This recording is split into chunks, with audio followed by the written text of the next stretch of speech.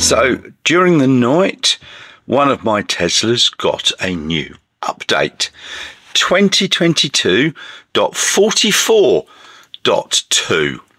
And there's only a couple of things here, but I just thought I'd do a quick video on it. The main one here is camera-based detection.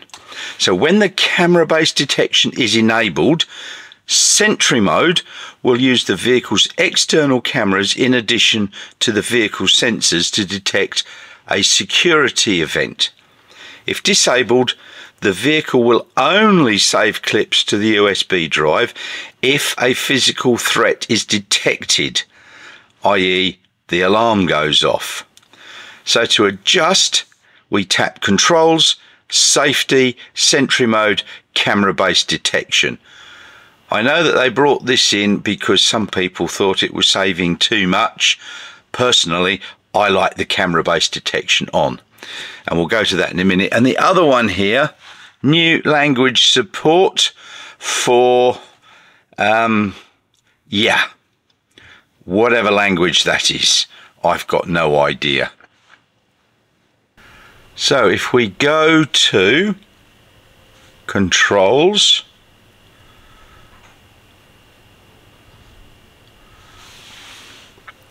then we go to Safety, camera-based detection. That's there. So if we press that, when camera-based detection, Sentry mode will use the external cameras. All right. Personally, I have that set to on. That's how I like it. Everybody's different, so do your own thing. As you notice here, I've got the dash cam set to auto and on honk. Because if someone gets in my way and I honk the horn, I want to record that event. So there you go. Very, very quick update on camera-based detection is now an option with 2022.44.2.